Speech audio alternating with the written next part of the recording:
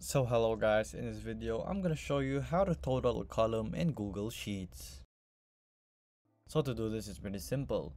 So here let's say we want to total the sales right here. So all you want to do is check the column and the type you're trying to do. So it's C2 to C12. So right here below, all you have to do is type in equals sum and then the value, the first value, which is C1. So let's see here, C1, which is sales right here, but you can do C2 if you want to do so, and then up to C12. So once you have done that, you can do this to the same here. So let's delete this for example.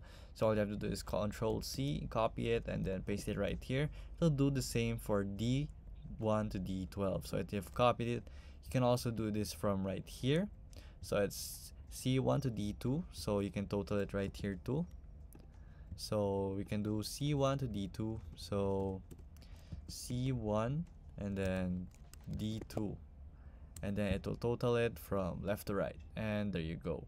So there you go guys. If this was helpful, please hit the like button and don't forget to subscribe.